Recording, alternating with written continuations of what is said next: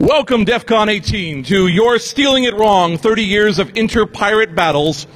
My name is Jason Scott, and I am a historian. I'm going to dedicate this talk tonight to Ibrahim Kamsharani, a friend of mine who attended DEFCON, and 2 months later had a really unpleasant car accident that did result in his death. This was, again, in 2004. What I'm saying now is, tonight, spend a little more time with friends you don't normally see, please. Enjoy your time at DEFCON with them. Keep your memories. So I deal in history, and of course in history you can see all sorts of parallels and unusual things. For instance, a 1929 lolcat advertisement here. This is from an advertisement, and it actually suggests, as you can see, it'll brighten up the whole room. Every mother will want one of these 5x8 photos for the nursery. Ha ha ha, it must be so. These, in fact, are Chicagoland gang business cards, a collection of cards handed out by gangs. Around here, the cross is boss, only a bitch wears makeup. I don't know what situation they would hand this to. I would assume to the person that was arresting them. But these sort of unusual ephemera kind of fascinate me as a person who likes to see things. So I'm always collecting items and unusual things, and I've been doing it for a very, very long time. History is important, like this beautiful idyllic scene between two models. This is a rather old photo. It is in fact a photo of Afghanistan from the 1950s. This is that exact same location today. Without those photographs, without people making an effort, without collecting items, we would have no idea about this past history. Again, 100 years ago, this was an article in the New York Times, which it was announced that an attorney general had decided that there was no actual law against women wearing pants. A widow had written asking for permission to wear pants in her own garden, and the attorney general said, well, there doesn't seem to be any law against that. And as the last part of the article says, there's no law prohibiting a woman from wearing men's trousers, especially if she were the head of the house. These kind of unusual phrases and stuff, it's all very kind of fascinating to me because you look at it now with new eyes, right? Everything you see is in three locations. The time it was written, the time it's being written for, and the time at which you're reading it yourself. So these are three different perspectives that these things exist in, and it's always a good idea to see what they're up to. This itself is from HoHoCon in the 1990s. This is a Denver trashing map. This is a collection of places that may or may not have good things to get out of the trash bins for freaks. For instance, Northern Telecom, well-concealed location, AT&T, nice trash. US West, you know, not quite clear. Maybe some of these things are different areas. I wouldn't do this now, by the way. Just saying, don't do it now. Last year, I was a system administration, and I hated it. And eventually I was laid off, and so at that point I said, boy, do I want to do that again? And I thought, well, not really. So I went to Kickstarter, and I proposed an idea, which was, I love doing computer history. I run a site called textfiles.com. I've done a documentary called BBS the Documentary. I've done a whole variety of these other things, which I'll show you. And would you guys like to fund me to do nothing but this for a while? And $25,000 later, people did. So I want to thank the 347 backers on Kickstarter. Without you, I wouldn't be able to spend the time on crazy shit like this. Some of you might be in the room. You need a hug. But I just wanted people to know that, you know, I am actually functioning as a full-time historian right now, and it's a wonderful life, and I'm enjoying it. How much am I enjoying it? This is a photo of my brother. But behind him is a storage container, which I call the textfiles.com information cube. This is a storage container full of computer history. That's when I started to load it in. It actually looks like this right now, because I've been busy editing my movie, which is for sale. But anyway, so this is a collection of thousands and thousands of computer magazines, floppy diskettes, tape. I have the original data tapes of the Free Software Foundation in there. There's a whole variety of artifacts, things, and I've been going through them, and I've posted them online. it's from these archives that I collect things that I'm trying to show people. I believe that the biggest problem, besides being at history when it happens, is recognizing that it's not really your job to decide what the future finds fascinating. And so it's only because of people who are now dead that we understand a lot of different things in this world. So I'm trying to collect things and at least be a depot, to be an alternative to the trash can, to then pass it on to the next group of people. So I have entire collections of Byte, entire collections of Wired, entire collections of 2600, a lot of 2600 pre-production items and so on, just things that I think might have value in the future. I'll be the guy who safeguards them now. I don't own them, I merely curate them for the next generation. So this talk is about software and piracy. And you have to kind of define those terms. They're very easy terms to throw around, so I just wanted to spend a little time on them. Because right now when people do a lot of work, they kind of go for the surface of things, take it a little bit easy, and I like to try to at least dig a little bit deeper on that. So software. Okay, so software is a little kind of a strange concept, right? Especially when you consider that, you know, people think of software now as a career. They think of it as an environment, a product. They think of it as an actual thing that can be bought, sold, given around. You can be arrested for stealing it. You can be arrested for copying it. You know, it's this ephemeral concept. I use a bunch of books when I'm doing research. This particular book is called, it has an awful title. It's called From Airline Reservations to Sonic the Hedgehog. Ignore that bullshit. I actually have a number of historical books that are just awful because publishers are idiots when they come to titles sometimes, and they say, your book is fascinating, it's deep, and it's interesting, but we need to put Mario on the cover somehow. So they'll do this, and there's one called, like, Play, and it's actually a beautiful work on the video game industry, but it looks like something that's going to have 16 exclamation points after every sentence and just be awful. This book tries to track back the history of software going back to the 50s, and then how different software industries rose up and what that meant and where everything went. Obviously, most of you deal with software every moment of your lives now. Something inside of your pants runs software. Something inside of your car runs software. Maybe something inside of your chest runs software. So it's a concept that has some amount of importance. So I'm just going to go back to the 50s. You can trace concepts of software actually back to the 1800s with looms and punch cards. There's a beautiful talk out there, and I got to see this at the Marble House in Rhode Island. There's a silk covering on walls, this beautiful silk covering, and it had faded terribly over the 100 years that it had existed. It was a Vanderbilt built house, and they wanted to fix it. And they were trying to come up with different solutions, and they contacted the original firm in France that happened to have the original punch cards that originally ran the looms. So they ran another run of it and put up brand new exact duplicate silks. Save your shit. So I'm sure whoever put that back there was like, no, no, no, they will reorder. So anyway, so here we are. This is a beautiful podcast by the IEEE Computer Society called Computing Lives. I recommend it heavily. It is basically the human stories behind computers. The first one is about the first computer dating program that was created and how awful it went, and a number of other things. But this discusses the concept of the origin of software bundling. I just want to know, so I know my audience, software bundling, what meaning... Does anyone understand that term before the 70s as opposed to now where it's like, I bought a software and the right to get sued to use it? All right.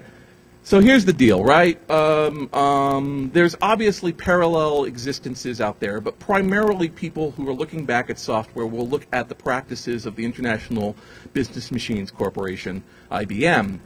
And IBM, when it sold software, certainly through the 1950s and 1960s, sold it as a bundle. That is to say, you bought a computer, and you also bought their assistance in making it useful, because it was always a big deal to try to justify these insane fucking things. Who would buy $1 million piece of hardware when they're just doing accounting? It's a tough sell, IBM came up with a number of innovative cell routines, which is part of why their success. Now, bear in mind, in like the 1920s, there was already a person who they had a party for to celebrate his 50 years with the company. IBM is a very old, very smart company who is not really beholden to their people. It's this thing that kind of exists, which is why it's still around through a lot of pain and a lot of greatness.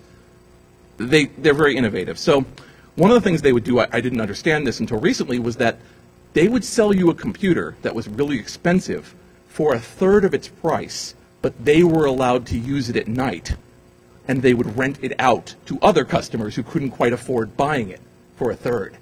See, they were always trying to kind of bootstart this whole thing. So computing, when it came to software, it was sold as a service. You bought the machine, and when you were like, we're a company, and we make, you know, buggy whips, we don't know how long this is going to last, and we're going to need this kind of accounting, they would send people over to take their software and write it for this machine for you. And it was part of the service, and you paid money for it. What happened was like by the late 1960s, early 70s, a lot of companies are trying to get into that space, and they're claiming IBM as a monopoly, that IBM is going after places that are selling software and claiming it's violating their contracts and it's terrible. And that's how IBM ended up in their antitrust court case. I swear this gets more interesting. I do. So basically IBM unbundled software. They turned software into a separate concept and started selling it that way. Now, other companies had done that, but when IBM did it, suddenly software no longer becomes a service. It becomes its own special entity, not beholden to any particular company. So if you think of a car company also selling the gas, and suddenly now there's gas companies, right? Same idea. That's kind of, so it's a different way of thinking of software. With the advent of the home computer revolution, and I'll get to that in a moment, with the advent of the home computer revolution, suddenly software is something that's kind of coming along, but there's no company to kind of support you. So you're kind of on your own putting together software. But now software is something that if a company comes along and sells a product for it, suddenly all of the hobbyist approach to it of like, we'll just do what we need to do to get the software running, is running straight up against the idea of making a business out of it. And that's where we hear of the famous Bill Gates 1975 letter to hobbyists, which says basically, please allow me to make an awful fuck ton of money. Signed, Bill. I guess they fell for it, huh? So basically, this software company, this software idea starts rising up. Along with that comes home computers. Suddenly, you're not dealing with a company you can push around that has rules of licenses and lawyers. These are just regular human beings who are buying computers as you would buy a vacuum cleaner. You would go to Sears and buy a game of Sorry and a hula hoop and a Commodore 64, right? It's just another thing. And suddenly you're running up against this idea of software as being something you don't want to duplicate and do yourself. But it's so fucking easy.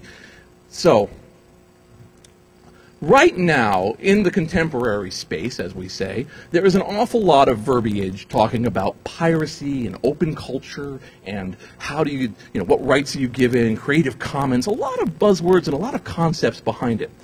Now, I find it easier to grab a distance instead of just punching Cory Doctorow in the nutsack or something. I just would prefer to go back in time to a different, more innocent time. So, here's an ad. This is a public service announcement. I want to say it's about 1984, 1985. It's easy to make a copy. It's quick. It's illegal. It's wrong. Okay? Let's go a little farther here. And again, I want to point out this verbiage, mostly because it should have echoes of today. It's hard to believe. People who wouldn't think of shoplifting a software product on their lunch hour don't think twice about going back to the office and making several illegal copies of the same software. Making unauthorized copies of software is a violation of U.S. copyright law. Yet the problem has reached epidemic proportions because many people are unaware, or simply choose, to ignore the law. The software industry is urging decision makers and software users to take steps to stop software piracy in their organizations. In the meantime, the industry has been forced to prosecute willful copyright violators. There are legal, moral, and economic imperatives forbidding theft of copyrighted software. All of this, of course, echoes common arguments made today about you're destroying everything, right? Every time you copy a PlayStation game, a baby gets punched. Down here on the bottom it says, there is a free pamphlet on the subject. Call or write for a copy, a copy, a copy. A copy for everyone you know. Please ask for Priscilla. Just so I can explain, because I have to say I'm free associating on this, but I'm very sure that the reason they ask for Priscilla is to verify which people are reading which magazines and that the woman in question doesn't actually exist. But I still love her. But here's also what kind of interests me when I look back at this time is ADAPSO. What the fuck is ADAPSO, right? Turns out ADAPSO is the Association of Data Processing Service Organizations. It's been around since 1962. Okay? So this was an organization that was associated with an industry collective dealing with issues that were pervading an entire industry. This is how things get done. If you look at other similar organizations, the Business Software Alliance, the Software Publishers Alliance, first of all, the SPA has been renamed to the Information Industry. So actually, let me get this right. BSA still exists, fuckers. SPA was created in 1984, and then IIA, which is the Information Industry Association, which is a little bit before it, they combined, and now this organization still exists, the SIIA, the Software and Information Industry Association. Oh, that's awesome. So these guys are where companies have things done that they don't want to be associated with. You see? They are the ones who whine. They're the ones who threaten to sue. And yes, of course, they're being funded entirely, but there's that little layer of protection, and if something goes wrong, they deal with it, and there's a lot of pressure. While doing research for this, I found this rather interesting ADAPSO reunion workshop held by the absolutely wonderful Computer History Museum, which is out in California and has been making an effort to get oral histories with a lot of people and collect them. So I just happened to take part of their transcription, and it just mentions here that the ADAPSO board had a heated discussion because of the software companies. Microsoft and a handful of other software vendors said, we want to bring a series of lawsuits against major corporations in America for illegally copying our software, and we're looking for a trade association to work with us on it. We insist on your funding support and the use of your name. And there was a very heated discussion. So basically they came to them and said, please be our front, because we're about to punch a lot of companies in the face, and we don't want to be known for doing that. That's kind of interesting, but actually what's much more interesting is way down here is this discussion where the lead counsel for SPA found that they weren't moving fast enough, and they moved to the BSA to become, oh, sorry about that, they left ADAPSO to go with SPA, okay? And they took with them many of the legal arguments and writings that the ADAPSO had put together to fight software piracy, and then used them. So they go, did you steal the idea? No, no, no. It was entirely reverse engineered. So basically, an anti-piracy group pirated an anti-piracy group out of their anti-piracy language to fight piracy.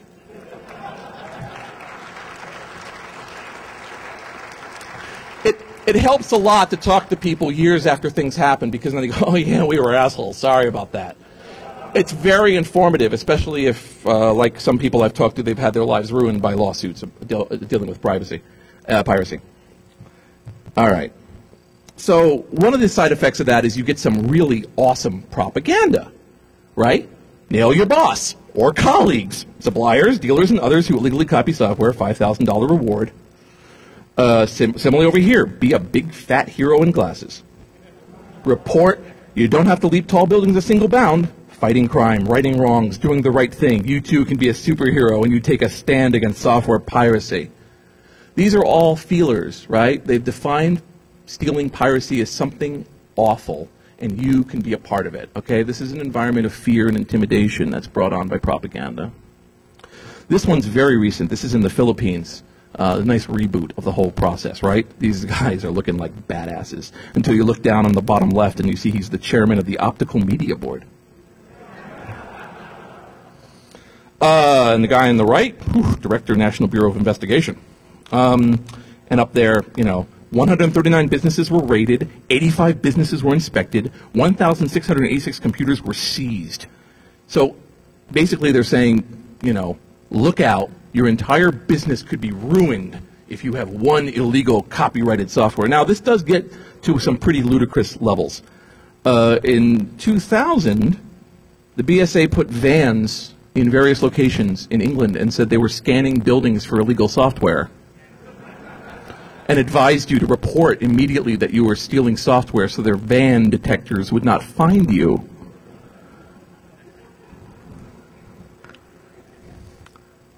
However, I am funded by these wonderful people for my sabbatical, so I spent a little more time on this than just going, ha-ha, the Register made fun of the BSA.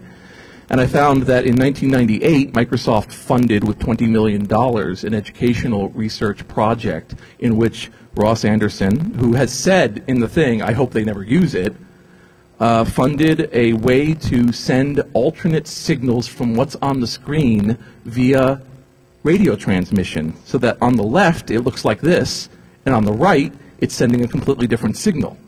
The idea being that each piece of software would have this implemented and be able to, again, in software it's doing this, send out its serial number constantly, enabling you from within 200 to 300 feet to know the serial numbers of all the machines around you. So someone did try this shit. It actually did sort of exist. However, they never went forward with it. But what the fuck? Let's deploy a van fleet anyway. So there you go, right? So never question everything without checking in first. But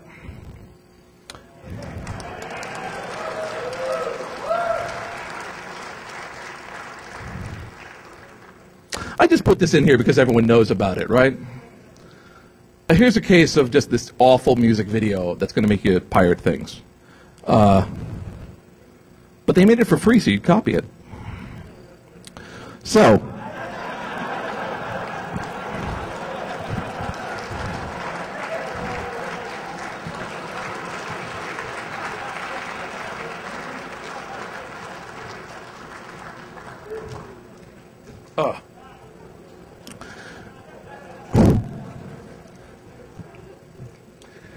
all right, so obviously when you live in an environment of such fear, intimidation, and rotten music videos, eventually people just start using your own methodology against you. They start using bizarre language, harshness, making fun of things, all this kind of gallows humor to get around the fact that there's this awful amount of threats and everything around you, right? So, in fact, there's all of this stuff that's been written and created in various degrees, right? And it's not, not everything I say has to fall with the general theme of the audience. I don't see any moral or logical advantage over the other companies when this is done. I think this is just as much propaganda as the other, because it diminishes actual work being done by creators that they're trying to do good things, and it makes it sound like every single movie sucks, every single creator is awful. So you have to keep an eye out. It's funny, but don't copy this floppy is funny. This is funny, this entire crazy thing here. But on the other hand, people are creating stuff, and they want to protect it, and they want to do stuff. It's all a matter of how do we go about it. That's as far as I'm going to go into that debate, because it tires me. And if it tires me, I can imagine what it does to you. So, hooray. All right, so throughout the work that I do, I collect a whole bunch of things, and one of the things I've always had a kind of a soft spot for were Apple II software pirates. There's something about them, I really kind of enjoyed that. I didn't own an Apple II when I was a kid, but somehow I was fascinated at just the creativity and the work. So a few years ago, I went ahead through a few thousand pirated Apple II products that I have since deleted, and I built this collection of crack screens. And I'm just going to quickly explain what crack screens are, just for a moment, just for whoever. Okay, who doesn't know what crack screens are?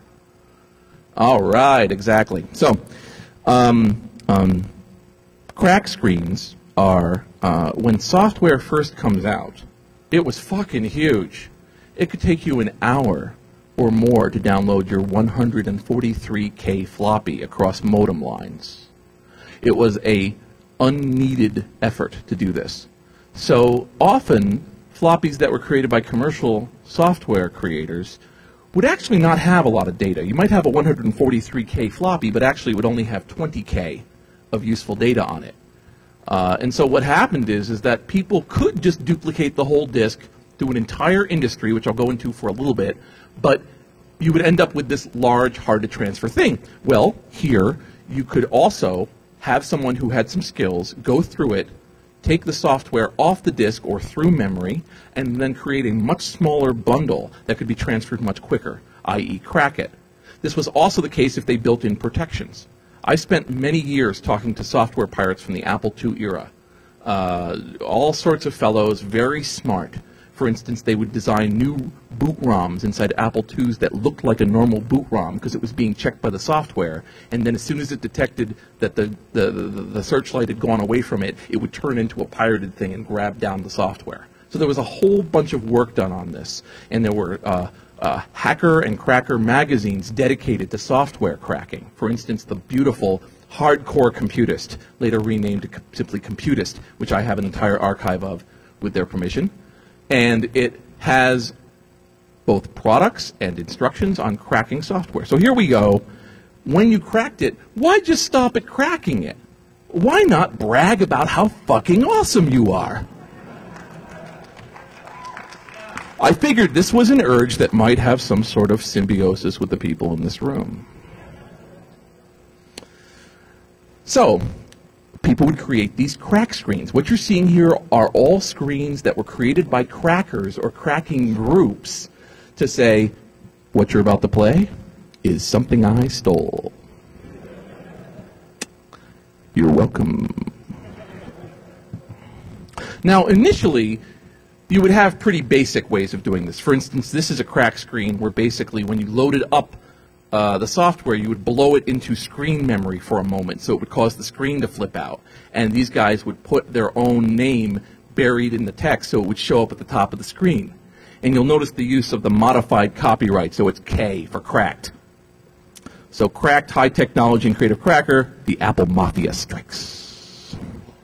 Don't try to decode the rest. Don't waste the time. Stop! Guys are nuts. I put this in just because I wanted you to get some perspective on these software pirates that were just absolutely able to go everywhere. If you look on the bottom, it says, dedicated to the War Don, who's gone at summer camp for 8 weeks.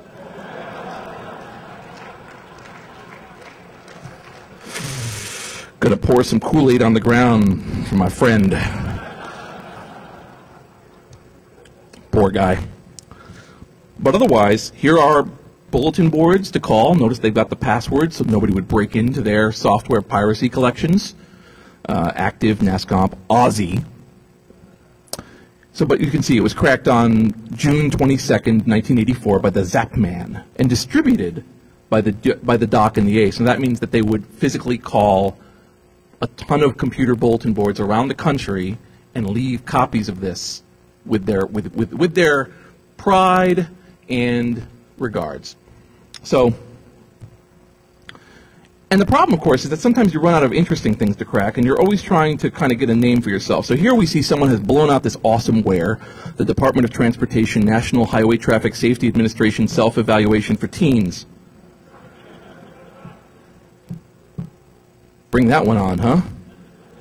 He will be shown 40 statements representing attitudes concerning drinking and driving. I'm for it! Type the response number, will be displayed in the graph. So this was the thing. Could you imagine showing up the gates of some ASCII Express or bulletin board line and going, I got a hot new ware for you? Let me go into this for a moment, by the way. What would happen is that a piece of software would be released on a certain day.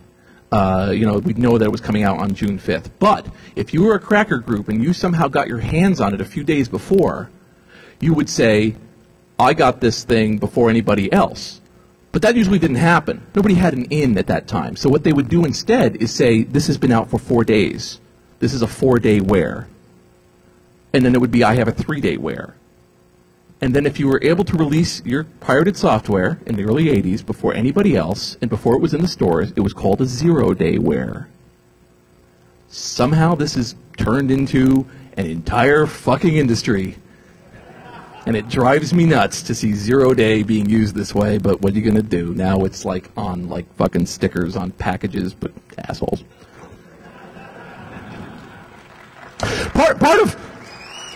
Part of being a historian is that you quickly learn to become a hater of all things. And you realize we're on a small boat in a world of shit and there's a leak. But I soldier on. What would happen is, originally they're just kind of having fun with it, right? And they're cracking and they're letting you know about their incredible software. No, dude, it gets better. And everyone say goodbye to the creator of 0-day products. And tell your dad I said hi. Anyway, so here, Crackman cracked things, right, and tells people that it was supplied by Reese's Pieces, which is a terrible name for a pirate, but what are you going to do? Buttercup was taken. And it was protected by a commercial product called Lock It Up 50, and he goes, what a joke, right? So not only is he sufficient to crack it, but he's also got to say, and they were stupid when they did it. Fuckers, right? That is a very noticeable shift. That's from, dude, we did it, to, that wasn't even a challenge, motherfucker. Bring it on. This led to something called spiral tracking, which I'm not going to go into right now. Anyone know spiral tracking? Oh, boy, and your eyes still work? All right, fine. Spiral tracking was where they changed how the drive worked so that, in fact, it would write in a spiral instead of a series of tracks. It would actually go in a spiral. All right, so if you used any other software except for the software itself to figure out what it was, it looked jumbled. And it was a big, happy, wonderful day in Pirate Land when someone figured this out and everyone else got it. Again, these guys are now turning towards the very places that are assaulting them to say, or saying that it's terrible to do, to go, fuck you. So here they're going, yeah, we're totally guilty of software piracy. It's a presentation. All right? And then we get this, right? Recracked by the disc jockey. Learn to crack right freeze. Also, if you take out the author's name again to put in yours, I'll break all your arms and legs. No kidding. Sincerely, the disc jockey. Now they're turning on each other. Right? Now you're seeing this thing where not only are they like, fuck you, but they're going to each other and going, fuck you. This is not a long-term success plan. But here they are doing it, right? Similarly, once again, here's a case where it's like cracked by Hot Rod of Black Bag. Black Bag was awesome, by the way. But on the left and right, there's Laws and Torch hanging by their hands. Fuck those guys. Enjoy Captain Goodnight. Fuck Laws and the Torch. All right, interesting message. They didn't stop with it either. Here's the Torch getting Space Station. Yellowbeard. Anyway, so now also the credits are kind of fun, aren't they? You got someone who cracked it, you got thanks handed out, and the title page is now being done by a separate guy. Right? Just so we go off for a moment, understand that after a while, you start having people who are doing nothing but making title screens. You have people who are doing nothing but making cool programs that run before the main program run, and then we have what we now call the demo scene. That's where it comes from, just so you know. Because what happened is, eventually the guys making the title screens were like, fuck you pirates, you don't even have good distribution. I'm just making cool title screens for no good reason. Yeah! Fuck you! That long-term strategy actually worked. So they ended up not going to jail and having demo scene. So I just wanted to pass that out because the demo scene rules. So ragging. Here's a bunch of home phone numbers of other pirates, including Hitman's mom. The Bits mom. Rag on all these losers. Some of you are like third trimester embryos. Do you still use the term rag at all? Is rag still a verb? Okay, good. Just checking. Got to keep up with the kids, you know. Hey, rag on these guys. So yeah, what you're seeing here is ragging. The idea of ripping on. Why am I using a definition where I use an even more obscure term? Why the fuck did I just do that? Insulting fellow members of your community. You're ragging on them. Fucking losers. Why not put their phone numbers on a cracked piece of software that you cracked and are distributing throughout bulletin boards? Notice also it's giving their real first names too, right? Ask for Casey, ask for Ike, ask for Ben, ask for Ken, ask for Hitman's mom. Also, I'm fairly sure, and again, this is an analysis from a ways away, when it says fake Sandman, be aware that at the time there was a lot of credence put into your handle. So if two people chose a name, you know, a really unique name like Sandman, you would track that motherfucker down and tell him to stop it. I know this is true because I did it. A long time ago, I was the Slip Disc. And I found someone was using the name Slip Disc, and I called him up, and why did he have that name? Because he had a slip disc. So I let him off pretty easy. Sorry, dude. This is also located in a crack screen. This is a crack screen. This is like you're about to play a game, and you're suddenly hit with a digital dictionary. Loser, one that is a failure and achieves nothing. One who continually releases unprotected, lame educational wares. See also the bunny men. You know we did used to spell wares with an S, right? Yeah, okay, good. Incompetent, lacking qualities needed for a task, often cracking. See also the bunny men. Conceited, having an excessively high opinion of oneself, ragging on almost every ware one puts out, feeling superior to all. See also the bunny men. Ignorant, lacking in knowledge and intelligence, unable to crack wares by oneself, one who must use other loaders due to incompetence. Above. See also the bunny men. Bunny men, incompetent, highly conceited losers, often displaying outright ignorance.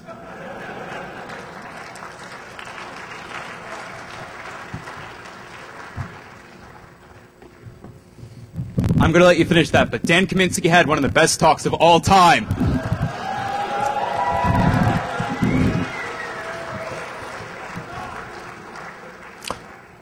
Do I get to come back later and get my applause? Anyway. Fuck the bunny men. Fuck the bunny men! Alright, so basically this is the middle page of a 3-page letter that I found in front of one crack, in which he tries to indicate, okay, one thing I don't like lately is all the rags being put out on the new formed group Dark Logic. First off, I think it's childish to rag on anybody. I hate the idea of rag pages, but I don't think it's fair for a new group to get ragged on when they're just trying to compete in the world of piracy. I don't know all the group members, however I do know 3 of them, and 2 of them I consider good friends. These people are Back Bay Hacker and the Martyr. Both these guys are very cool people. They'll do anything for anybody. Mike has sent me numerous 2GS wares, and I have traded with Keith a few times as well. They're both caring people. I don't think they deserve the shit they are getting from anybody. The other guy I know in Dark Logic is Brian Fisk. I'm sure most of you know who he is, as he's been becoming fairly well known lately. I don't know him all that well, but there's more. Anyway, so calls for reasonableness have not worked in 400 years. I don't know why this guy's doing it. Eventually people feel a need to leave. So here we have the retirement notice of Silicon Warrior. First of all, I'd like to say, what up, dudes? But now I am depressed. I'm quitting piracy. It has never been a real experience for me. It has been a real experience for me I will never forget. I'd like to say thanks to all my old and new friends I met in piracy. It's been a blast. Later, dudes. It's been awesome. No E. Thanks to One Eye, the Atom, the Cog, all LSD members who gave me my break. To my Cracker, my Cracker's Hot Rod, the Micron, the Cloak, and any other I have missed. Thanks to all the Cracksmith, the IC. I'd just like to thank all the old pirates. All right, this is 1984. I'd like to thank all the old pirates of 1200 Club, MPG, and so on. Thanks to everyone else who was my friend, you know. Quote, you're my idol, and fuck you, Larry. SW. We'll miss you, Silicon Warrior. Similarly, Crackman, during a very tearful moment of Super Zexon, Crack said, with thanks to the dealer and the Scantron, says, this is the last major ware that I, Mr. Crackman, will crack for the Apple II. I am disappointed in the quality of software / crackers / traders in the pirate world now, and I'm only going to crack Mac stuff. I need more Kool-Aid. What I want to show here is there's a lot of parallels in this bizarre bubble world to what we experience now, and this weird way people look. And I think that one of the things I try to get across to people, right, is that a lot of times people get really wrapped up in the problems of the moment, right? Some controversy, something, and they don't realize that these are just echoes of problems that we've all been grappling with for years, ever since man first put together silicon to a disk and started playing asteroids. So these are both new and old problems and should be considered as such, and not to get too hung up on them. But it's fascinating to look back on the perspectives. These are little tiny machines that are getting such huge, huge fights. All right. You're all like, yeah. That guy who left, he's sorry. Oh! He's back. All right. What the fuck did you leave for then? You had to drink a little before you could take the rest of my speech. Because this speech doesn't get much better if there's two of me. I'm just saying. All right, anyway, so you're all like, awesome, Jason, but please focus in on that good part. Yeah. All right, Mirjam and Karen Van Blah on Playboy, September 1989, available at Rusty and Edie's. 14 lines, 762 megs. Columbus, Ohio. Rusty and Edie. It's a different kind of BBS. We're the friendliest BBS. Okay, so Rusty and Edie's was one of the largest computer bulletin boards in the 1990s. We're moving forward to the 1990s now. And what you had was computer bulletin boards, of course, were originally single-line affairs run by hobbyists. But over time, an industry started to pile up. And then there became what I call super BBSs. BBSs in which you'd have more than, say, 20 lines, 30 lines, 40 lines, 60 lines. Bearing in mind that multi-user systems are not in vogue yet, meaning a system per line. So they have a whole bunch of ads, and they let you know about what they've got. And one of the things they mention is they have 3 gigs of adult graphics. Now this is 1994. All right? They are fucking rocking it, right? We're a couple burnouts in the 60s. We didn't like rules then, and we don't now. We live by 3 no's. No censorship, no rules, no hassle. Yeah. Now, I know some of you were like, that's right, put up your feet and enjoy yourself, it says, okay? And you're like, well, what the fuck did that look like? Oh, I have to mention this too, by the way. In this perspective of looking back on things, numbers are pretty crazy stupid. So I just put this in here just to mention 10 megabytes, $695. That's your only question. It's only $695? Anyway, I've kept you in suspense enough. What does the Rusty and Edie BBS look like? It actually looks like this.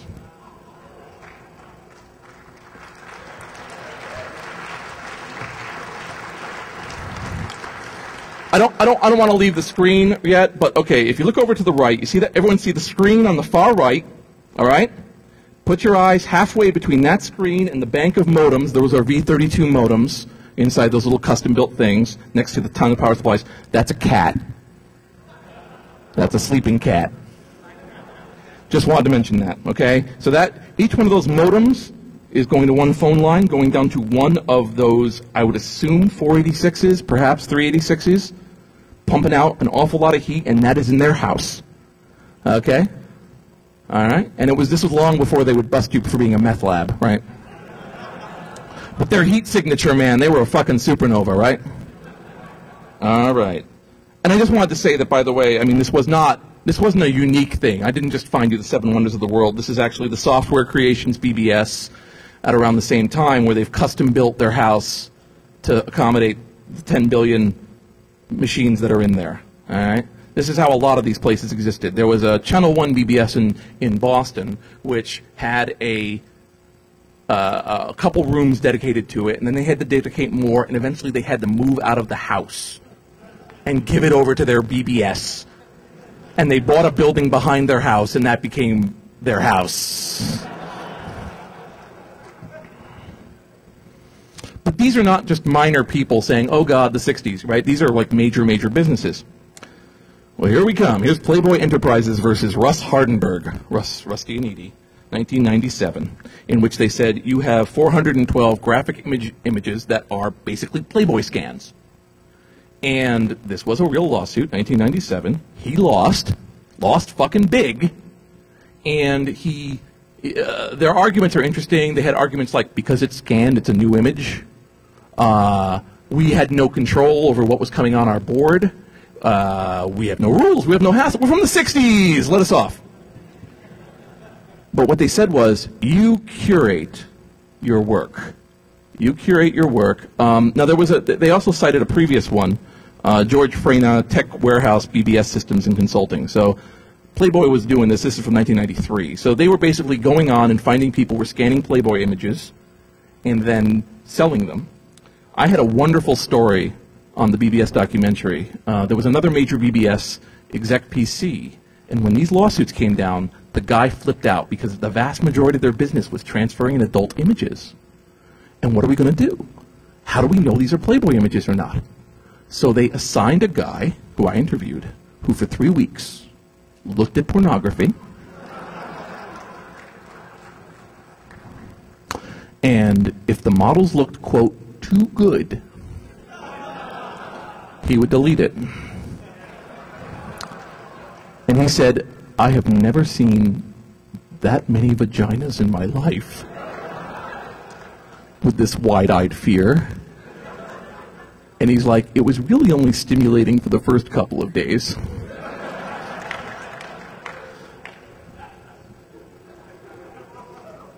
But as an interesting parallel to what we're talking about now, Russ Hardenberg versus Playboy, where he lost because they said, because you curate stuff, you must be aware of its legality, therefore you are liable, is what was cited to take down Napster. Hardenberg versus Playboy is one of the citations to win over Napster because they were doing some level of curation of their wares, and so that peer-to-peer network was taken down due to that. So there's always something kind of there to bite you on the ass and pay attention to. Again, I love watching history this way. So it's kind of fun, you know, and you say eventually, oh, well, of course, people get it. And then you go, oh, I guess they really don't get it, huh?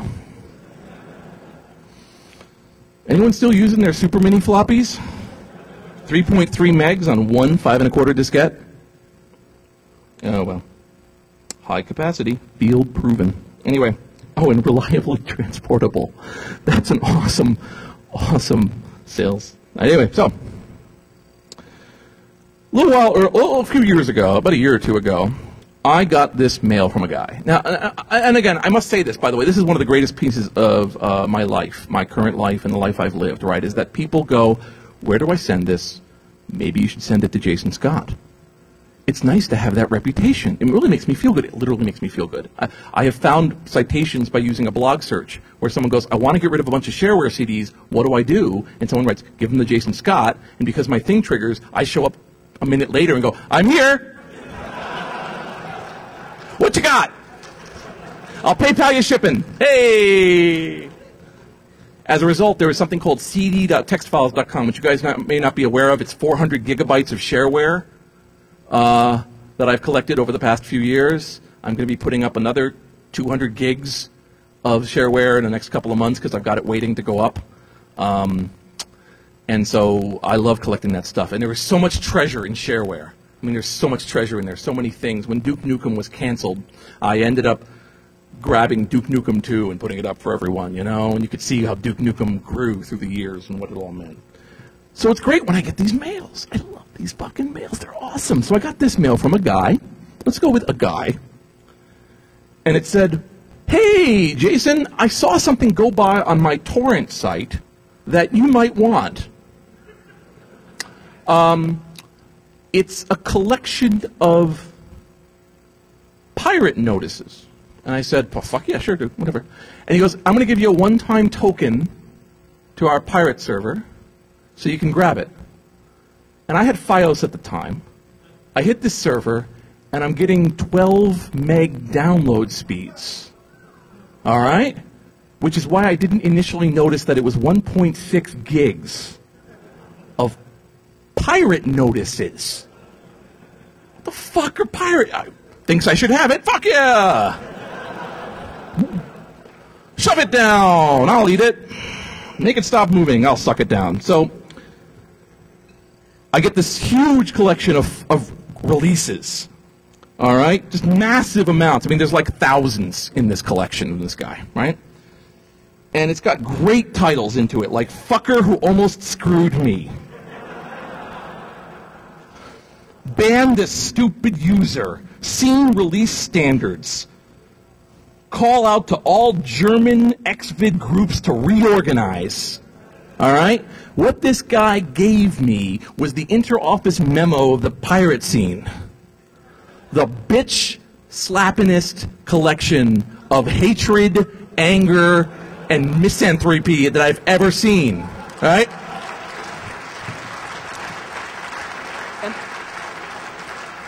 And I thought, well, Jesus Christ, I got my talk for next year.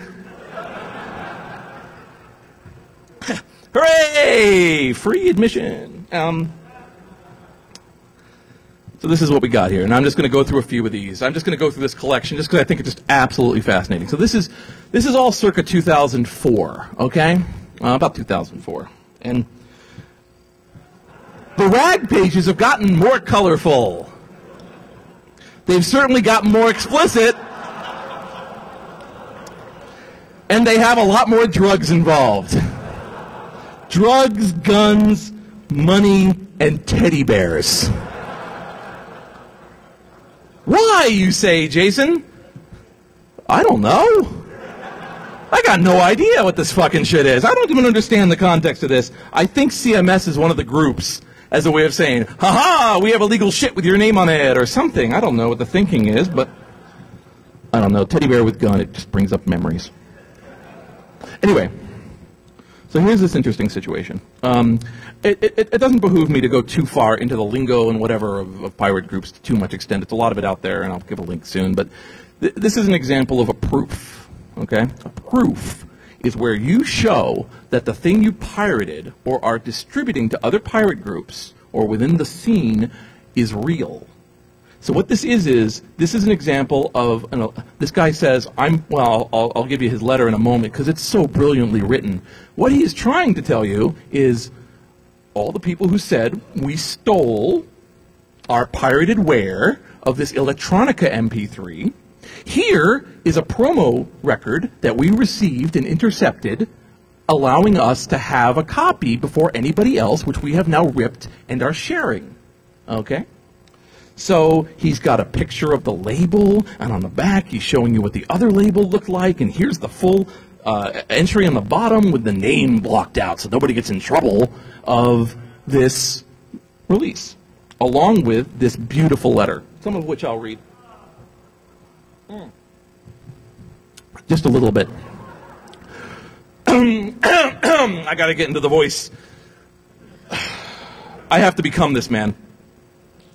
Okay, where should I begin? I guess it should be with you, the mighty full of sperm ripper of MFS, of course. Hey there, little cocksucker. I'm sure you have cold sweat on your forehead as you read this lovely proof release of ours. Now you're probably asking yourself, why did I try to be such a crappy smartass and mess with the best? Let me guess, because you own a really tiny dick. And for you sheepers who follow Newbie Ripper, who thought he could save the day, shame on you! Now on to the rest of the scene ops and our lovely fans all over the world. We would like to thank you for your support, and at the same time, shit on you sheepers! MNS particularly, you tiny little MS Ripper, go back to your cave and die! And all of the mighty nukers out there, you better not be thinking you can get us down because of some funny nukes! And so on and so on. What's that? I'm out of time? For what? What's coming before? What? Hacker Jeopardy?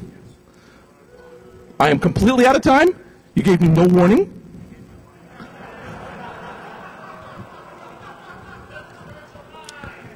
clingo.wordpress.com.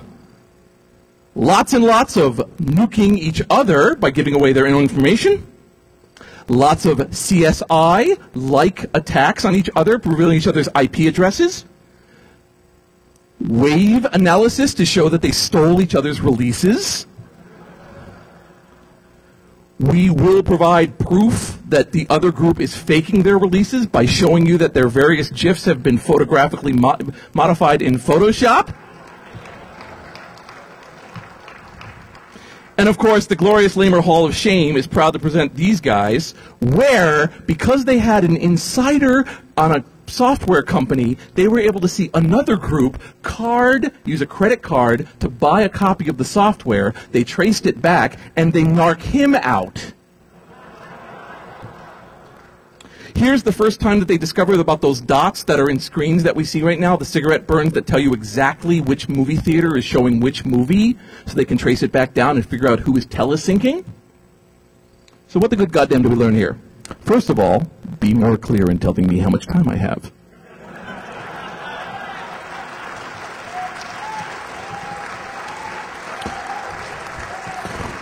Strike! But also, I just, again, wanted to show you guys that there is a case of just a scene, any scene, one that you're part of, one that you're not part of, can be a nest of ludicrousness and a lot of hatred when, in fact, you are all united in ripping shit off. And to maybe show a little bit more love for your common thieves and the way that you feel about each other, that's all I ask. I'm Jason Scott.